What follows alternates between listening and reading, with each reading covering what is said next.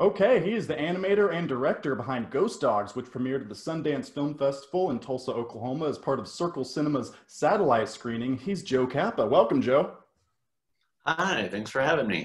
Thank you so much for being here. And let's start off right there. What was it like? How did you get involved in the Sundance Film Festival? And then what was it like to see your work on the big screen? We finished Ghost Dogs like around August of last year, and we premiered at Fantastic Fest, which was a big honor. It's a big genre film festival. And then we just didn't get into other film festivals that we were hoping to get into, a lot of like horror genre ones. So then we were feeling kind of deflated, and we're like, maybe we have to like retool this music, this short film.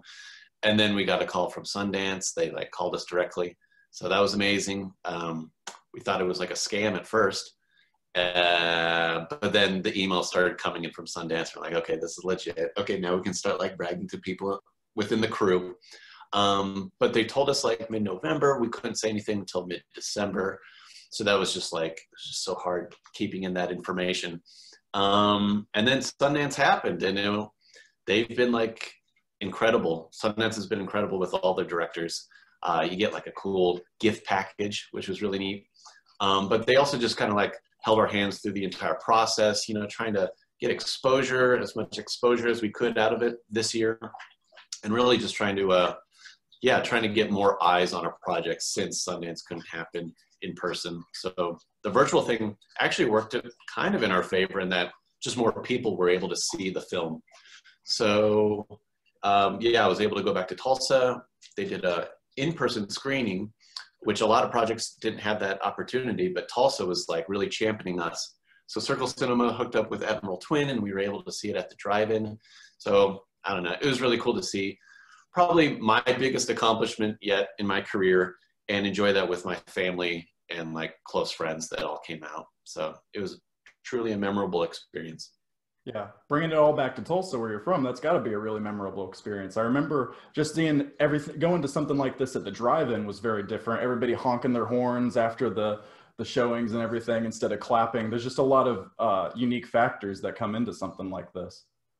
What was the Yeah. creative experience or the creative process behind something like this? I knew that it was going to be a horror short, based on the title and the description that I got as part of my handy packet. But there's really a uniqueness to the animated style, the animation style, and the tone of this. There's some really funny moments in here. How did you come about with this whole this short film, and what was the process like of developing it?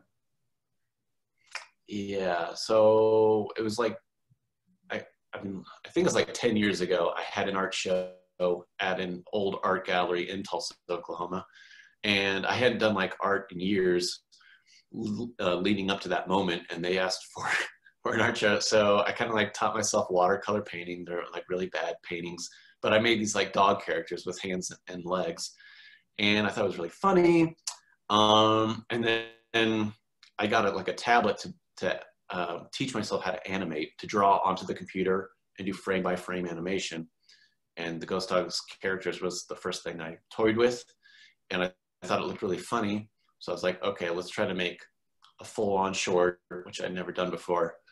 And so yeah, it was just a matter of teaching myself how to animate while making the movie. But I knew I wanted a kind of an old school look. So cell animation, I tried to like borrow from influences from a show that used to be on MTV called Liquid Television. And that was kind of the texture, the aesthetic of the film. And yeah, as far as like the comedy and the horror, I mean, my style's always just kind of been creepy, funny, kind of like melding the two, kind of like squishing those reactions from people into like one solid moment. So people like feel horrified and laughing at the same time. It's just I like movies like that. I like the emotional somersault it gives people. So that's what I try to do with my thing. I liked that you were able to work that balance really well. It's kind of hard to do because they seem pretty opposite, having you really like on the edge of your seat, kind of uneasy feeling versus, laughing, and then having that kind of tonal shift. It worked out really well. And I kind of thought I had an idea of where the ending was going to go. I thought it was all going to take one direction, everything was going to be, one way, but you took a very different direction. Was there anything behind did you have a vision about where you wanted it to end whenever you started the project, or how did you work your way there? Yeah, I mean, coming up with the actual story for Ghost Dogs was just a matter of storyboarding. So I was just trying shot to shot to shot to shot. And that's how I kind of came up with everything. And then I was able to kind of revise it, rework it. But like that ending scene was part of a larger storyboard that I ended up drawing in the first round. And it was just getting way too long, so I had to shorten it. But that moment, the ending kind of happens about like a third of the way through the thing that I had made previously. So I don't know, it just worked. And when you're doing shot to shot to shot, I was just trying to make it like, what would be the most interesting thing to happen next? And that's kind of just how the jokes and the scary gags all worked. I was just trying to be interesting.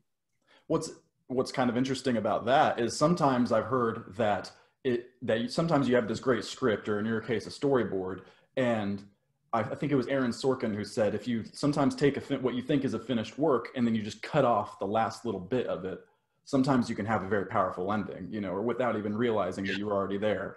And I think that kind of might be what you're talking about a little bit, because you had a longer storyboard, but the way it ends in this kind of like, oh, did that just happen? Wait a second, what? Kind of, it really worked in the case for your film. So congratulations on that.